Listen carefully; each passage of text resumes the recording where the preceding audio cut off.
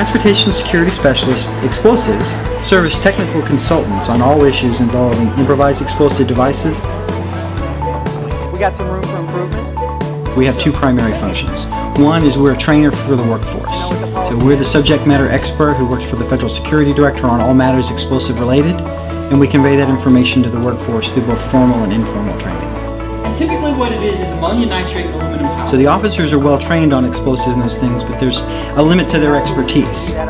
Much like an EMT, they get to the scene, they stabilize it, they take it to a certain point, and then you've got to decide where it goes next, and that's where we come in. Work with the supervisor very closely to give them recommendations on whether this is something that it's not a threat to transportation security or we need to elevate it. We've got to be 100% every day, whereas the bad guy unfortunately only has to get lucky once. Thanks for all you guys do out there. Keep up the good work and be safe.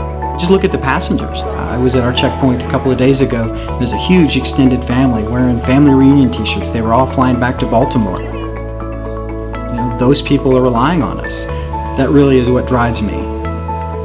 And the danger with this stuff is the situational awareness kind of falls apart, so do make sure you guys are paying attention when you're out there. My name is Craig Ogden. I'm a Transportation Security Specialist Explosives at MCO, Orlando International Airport.